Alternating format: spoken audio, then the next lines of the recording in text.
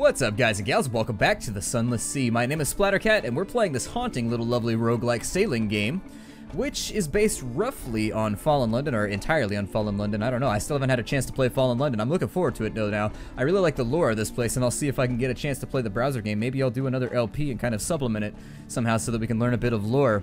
We had just left Abbey Rock, where we had told the tattletale to a bunch of the sisterhood who were busy flaying each other atop the walls. I'm not really sure why they were so interested in flagellation, but I suppose if you're way out in the middle of nowhere, you gotta find something to do. And flagellation is decidedly less smelly than the other option, which begins with the T. So I think what we'll do right now, I'm sorry, not begins with the T, is punctuated by a T. There we are. I think we should probably set sail from here. Let's launch. And I don't know what happens if you have full terror. My guess is that maybe your adventure ends. And so we're going to cut it close, but we need to make sure that we make enough money to carouse properly when we get back to London. And so I want to touch bases with everybody around here that we can deliver information to. I'm going to try and stay inside the light of the beacon. Oh, we didn't make it. Damn. Okay, so I was hoping we would, but unfortunately no such luck there. I think up here at Rowena's Rocks they were waiting for news, so we'll relay that around for a bit. Maybe they'll be able to lower our terror, or at least help us out slightly. I don't know. My goals for right now are basically avoiding going insane at sea. Let's stop off. And they actually... Oh, we traded in our... So basically the news doesn't carry over. That's actually not very good. How does it... We told one recent news to somebody and then it doesn't count for everybody else? These people are unrelated. Whatever. I don't like that.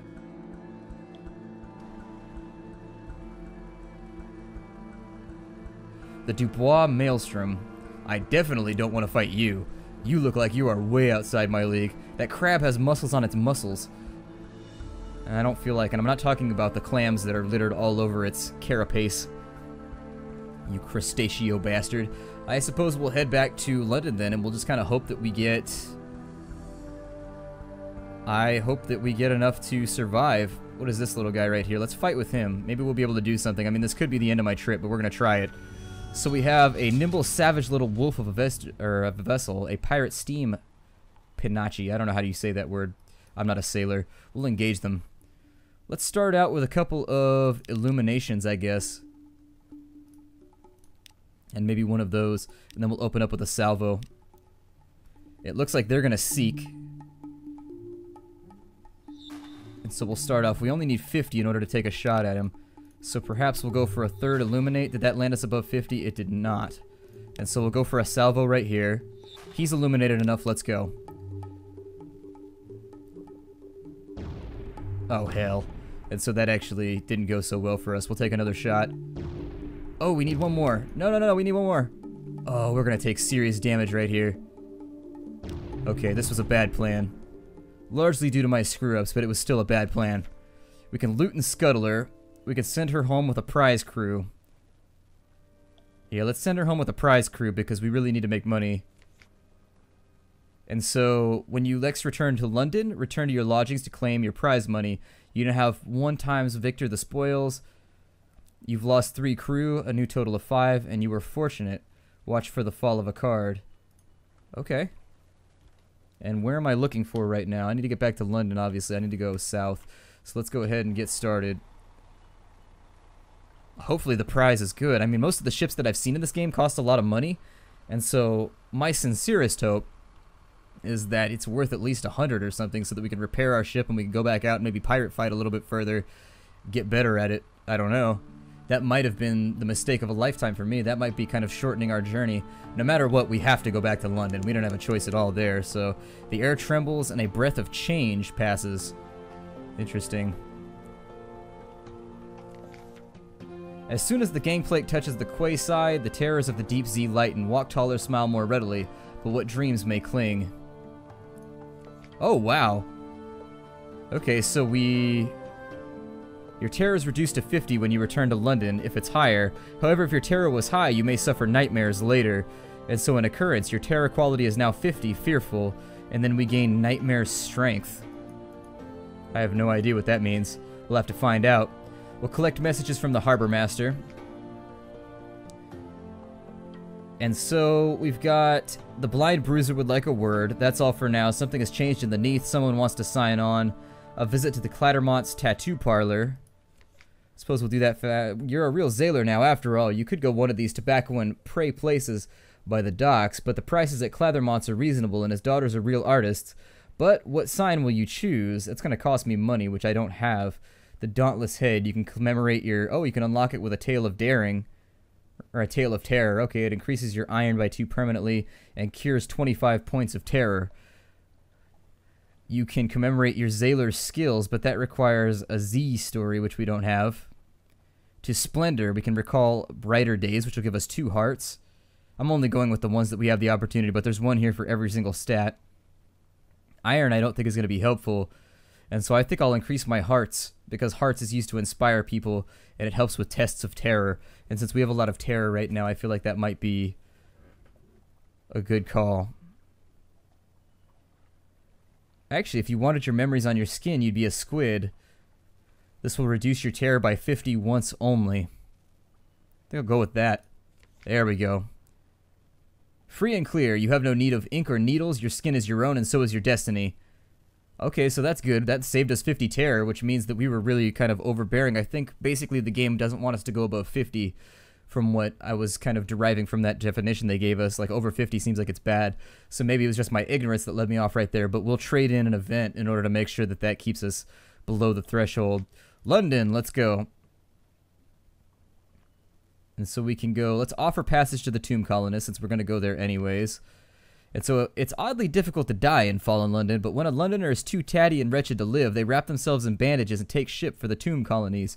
Your crew cart, these ones aboard in padded coffins, they'll sleep there until the journey is done.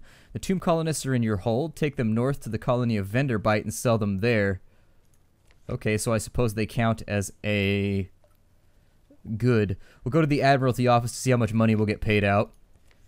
And so, been trying the original rubbery lumps, have we? We have unlocked a port report. Okay.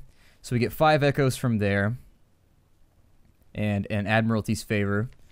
Abbey Rock. We get 20 echoes from right there. You have a new accomplishment, surveyed Abbey Rock. Okay, so we get 20 echoes. That's good because we needed the money. We gain 3. We get another Admiralty's favor, giving us a total of 3. And so I think we can actually trigger that new event. You are ushered into the office of the off-mansion's pyre, a cramped room with a vast desk. He surveys you across the desk. Ah, yes, the merchant captain of whom we hear such complicated things. The admiral will purchase intelligence from you. So he's got actually terrifyingly glowing eyes. I don't think I want to be in his office anymore. He's also putting off smoke. That's why I think he may want to be beaten with blankets or something until that stops, but he does not appear to be the kind of person that I want to start a friendship with, unless he's got crazy powers. We can go in the Great Game. What the hell is that? Moves in the Great Game? I have no idea. Turn the Wolfstack docks. Let's discover what he desires. Aside from anything to cover those glowing eyes. I guess he's dark spectacled for a reason. Information. Visit a port. We'll be interested in the port report. Visit places of particular interest and we'll be interested in the strategic information you gain thereby. We will pay you well, don't worry. We understand you can't be expected to act entirely for the love of the Empire. His lip curls. What's left of it. Submit port reports? Do we have anything? Okay, so we've been to the Cumaean Canal. Well, if you've been there, I suppose we may as well hear something about it. The fee is nominal, though. So we get 5 echoes, which puts us up to 34. We're accumulating cash slowly, but I feel like there's better ways to have spent my time. And we could talk about Godfall. And so pirate monks. I honestly have no clue what we're supposed to do about pirate monks. What are they up to? We gain an Admiralty favor up to 4, and we've also got surveyed Godfall, and we get 30 echoes. That's even better. Maybe we'll be able to pay for the repair of our ship. So we'll leave here. So out into the foggy street, we turn our collar up. We have secrets. I don't know if those are in our hold. Yeah, we have secrets in our hold. We have a restful night. You have known a sweet and dreamless sleep. This will strengthen you when you struggle against nightmares. A tale of terror. Okay. And so the blind bruiser would like a word. And he's got an 8 next to him.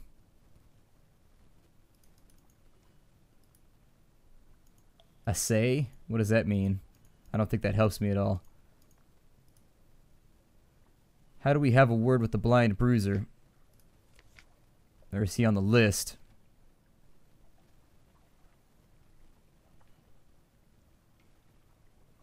Costs us 30 echoes to get more crew. I think our crew's looking okay. I guess we can go...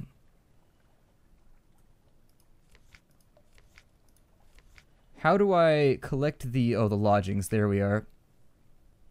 And so we'll read the morning papers. The Canid is threatening war. Okay, so it's the same thing as before, but we could take that out and trade it for something later on. The long-awaited prize. A letter, my lord. We have assessed the da-da-da in accordance with the law of the da-da-da. Pleased to enclose a money order for 100 echoes. Oh, very nice. And then we get our 3 crew back. That's even better. Good. And so let's put our ship up on the dry dock.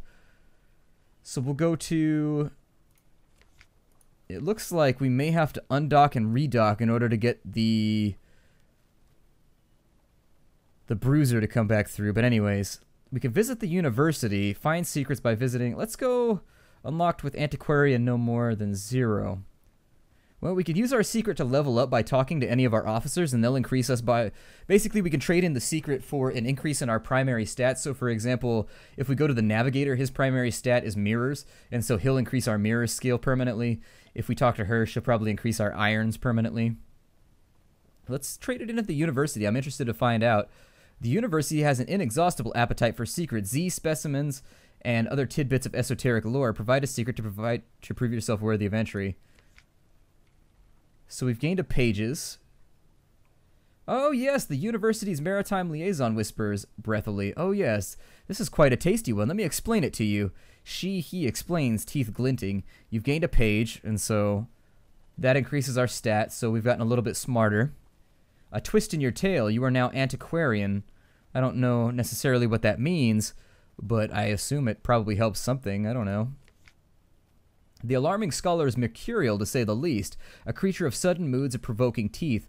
Possibly her, is it her? Appointment at University Maritime Liaison was precautionary to keep his razor-sharp enthusiasm for causing too many injuries in the faculty. Ah, yes, the scholar whispers breathily. I have a budget for acquisitions. What have you brought me? You have no business to attend to him. Besides, the scholar keeps snapping his teeth like a mechanical trap. So perhaps you can trade secrets for money here?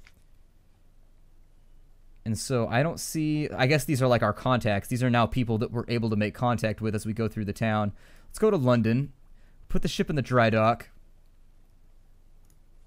And L&H will do a fair job for a decent price, but they have a reputation for cutting corners. So they'll take us for 40. They'll take us back up to 74 hull.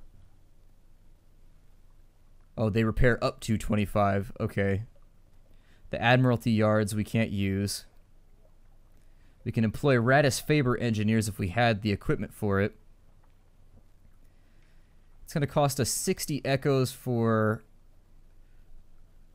This will repair up to 25 points of hull. But they're both up to. One cuts corners and one doesn't. I guess we'll go there. You gained 25 hull for a new total of 56. Okay, and lost 40 echoes. Everything is probably perfectly alright. Yeah, that's worrisome, but... So to do that, we need 20 supplies. We need the Wretched Mog.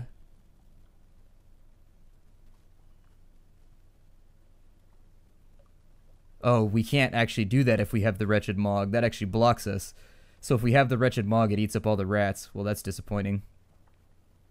Our hull is a little bit battered, but I would like to fight with another ship. If I can actually plan my moves a little bit better, we could come out less damaged. So I guess we'll repair one more time, and we gain... Oh, good, we're up to 81 hull, if that were such a thing. And then we've got that right there. So we can actually buy goods as well. I don't know what to take out to various areas. A visit from the blind bruiser. If I launch... Okay, so there he is. Good evening, my lord, and what a marvelous evening it is, if you don't mind my saying so, and given it is my impression you are an obliging sort, I imagine you will not mind at all. And since you are so very obliging, perhaps you wouldn't mind making a little detour via Mount Palmerston with a few articles of cargo if you happen to be in the area. The cherry man will of course cover your expenses for this trifling inconvenience. Accept the commission. It is, after all, only one trifling inconvenience, or we can refuse the commission. I'll take it. We're indebted anyways. If you would be so kind as to deliver this little gift to our friends in Mount Palmerston, then they will see we gets to hear about it, and when you come back, we'll cover your expensive. Bon voyage, as my aunt, who was French by birth, if not by inclination, used to like to say. That's kind of funny. If not by inclination. That's kind of the subtext right there. You agreed to smuggle souls from London to Mount Palmerston. You now have one unstamped crate of bottled souls. Apparently, the proper receptacle for a soul is one that would be shared with liquids as well. I don't know where Palmerston is, but we're going to have to go find it. So I guess we've got... Let's take a look at our journal. And we'll kind of put these in order and figure out what we want to do. What day is it? Time changes things. So antiquarian, you've combed the Z. It doesn't appear to have anything that changes anything for us. So I guess we'll go with, ever changing. So that actually took us about a week. I think that's how many days it's been. We've surveyed all of those places. Circumstances. We have a proposal here. A shadowy figure has made you a offer. So we can go to Guider's Morn in the east. Or we can go north to Viterbite, or whatever the hell that place is called. I suppose we will... I don't know if we have the supplies for it, but we'll launch. I mean, we can hunt crab along the way if we really have to. I mean, I don't really know what to expect from this game. Like I said, this is a little bit of a early run just to kind of see what happens. So let's go north to Viterbite. We'll drop off those coffins, and then we'll go... Mount Palmerston, maybe, if we can find it. Oh, there's another ship over there. We can fight him, but he doesn't appear to be that interested in making fisticuffs with us. So I guess we'll ride on by. Take a look at the charts to make sure that we keep ourselves away from the... There's low Barnet over here. So I'm guessing that Barnet is some part of London that is now sunk below the sea. There's floaties in it. Ew. Like an unwashed glass at a restaurant. I had that happen one time where I got my glass and there was like floaties in it. And there was also lipstick on the rim and I was like, oh my god. Like I realized this is the dishwasher's fault, but... this is pretty nasty. Dust echoes, even a sepia tint to the air. There are waters around the tomb colonies. The hell are those? Oh, no, no, no, no, no, no, no, no. They're coming after us. They're coming after us. This guy. Save me. Save me. Doc, what are you? A light ship. It's clear, so they long for news of home. Let's go ahead and give it to them. We lost 2 terror, and then we lose our recent whatever. But, on the plus side, we're now no longer being chased by whatever the hell those are. So we're just going to hang out here for a second until those go away. Because I don't even vaguely know what those are.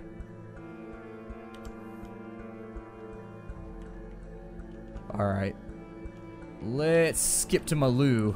Are they attracted to the light maybe? Oh, it looks like they might be, maybe. Okay, well let's keep ourselves clear of the rocks then. Recurring nightmares. You've begun to dream of a vast eye. It knows you and you cannot evade its gaze. Again and again, you are alone in the wide black Z. The eye is aware. The nightmare will come upon you from time to time, inspiring terror. Gain restful nights at your lodgings to help you resist it. If you defeat it, you may gain a secret. So like I said, very much like the Mythos. Kind of an interesting game. I guess we'll try and find wherever the dock is up here. Hornman's Stag. And if we can get ourselves inside the... Oh yeah, they turn back when light hits them. So we've got Tanachuk.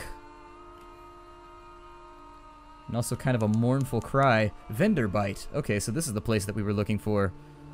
Let's go ahead and make port. We made it just in time to get rid of our terror, too. The tomb colony of Venderbite. On deck, you can hear the sound of 1,000 bandaged dead make as they shuffle and cough. It's something like the world's most restless concert audience or the world's most plague-ridden cathedral.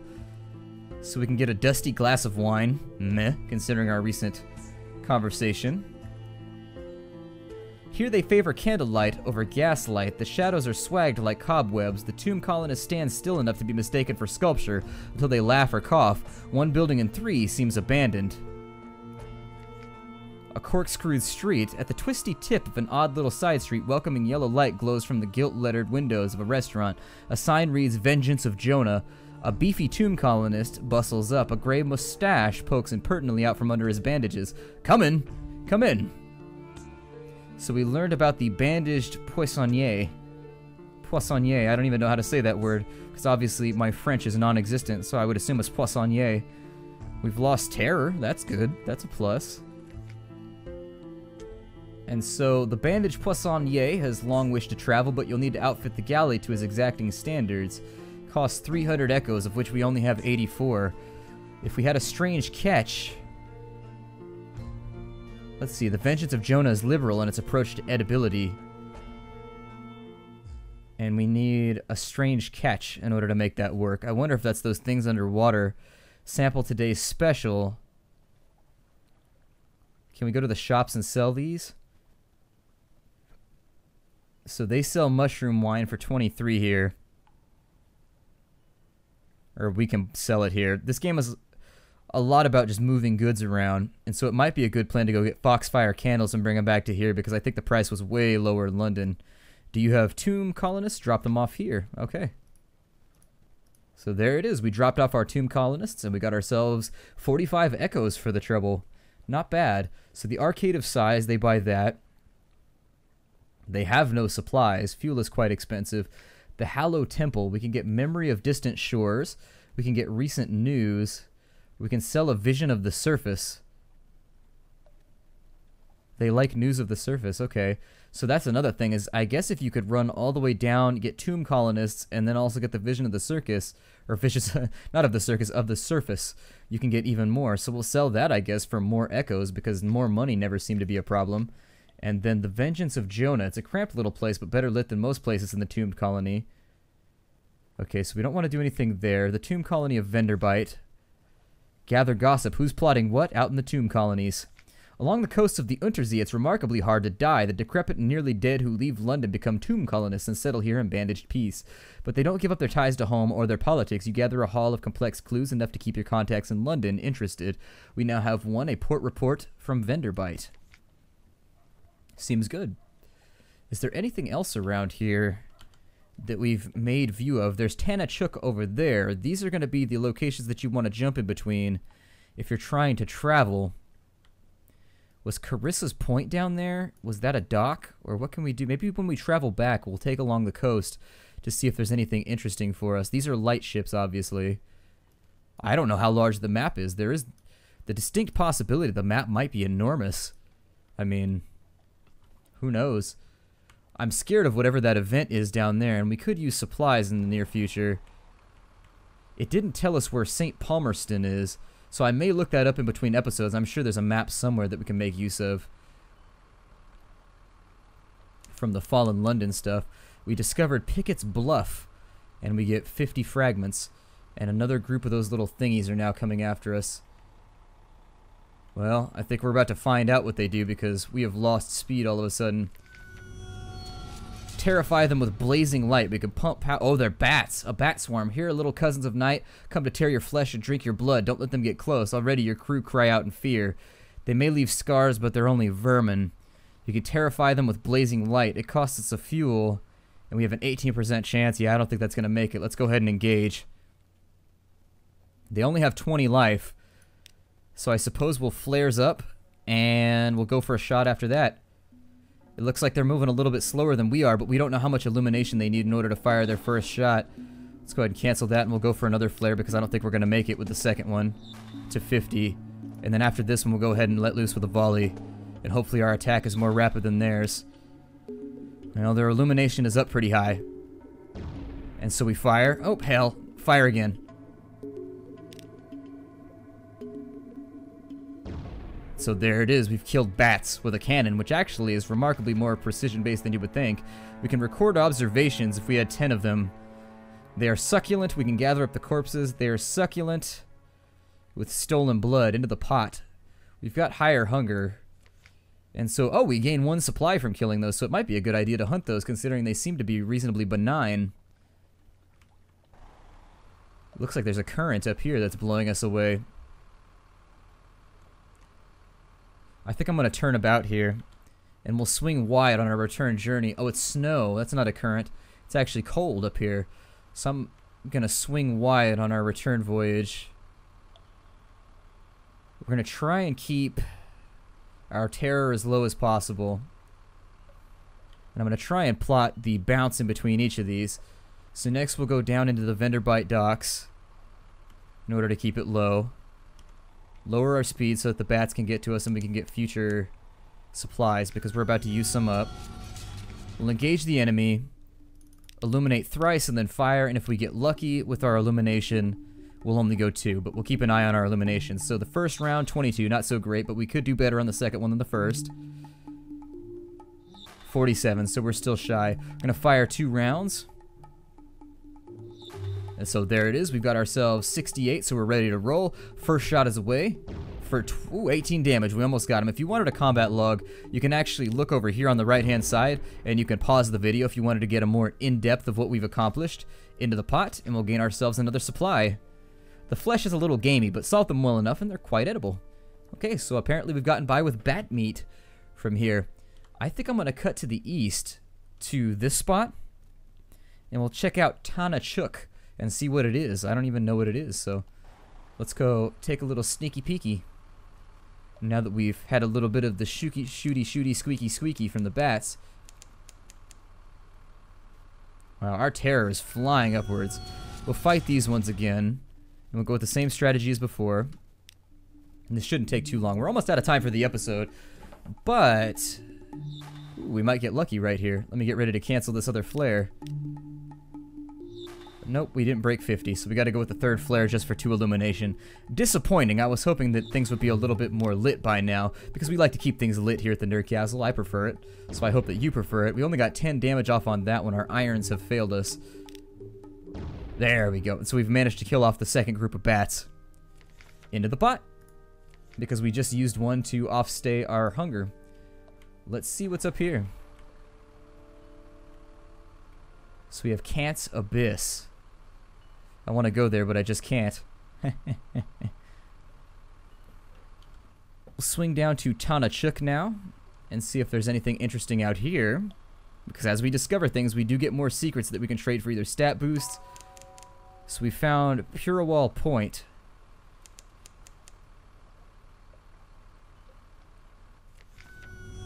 We'll fight them one more time. Same strategy as before. The first illuminate, ooh, good illumination on the first go, so we might buy ourselves a little time here. And, oh, we're over 51, so let's just start the bombardment now. First shot's away. For a little bit less than satisfactory damage, actually. Hopefully the next one is better. No, the next one was bad too, so we might actually get bit here. We could do observation, but we're not very good at it, so I'm nervous about spending any amount of time really forcing myself into that boat. So Tanachuk actually doesn't appear to be anything useful. Moody's Light. Oh yeah, there's Moody's Light right there. Now I wonder if you can swing through the light properly. If you can like get rid of your terror while you're in it. Let's find out. Green glass and basalt. Salt and silence. Okay, so that lamp doesn't appear to actually slow your terror. So instead, what we'll do is let's break off the episode here. My name is Splattercat. Thank you for joining me in the Nerd Castle for another episode of Sunless Sea. I hope you're enjoying the series so far. I'm going to try and upload this one a little faster than normal just because I like the game, and so I've got a ton of episodes that I'm preparing all in one big blast. I'll see you all in the next episode. Take care out there, everybody, and hi-do.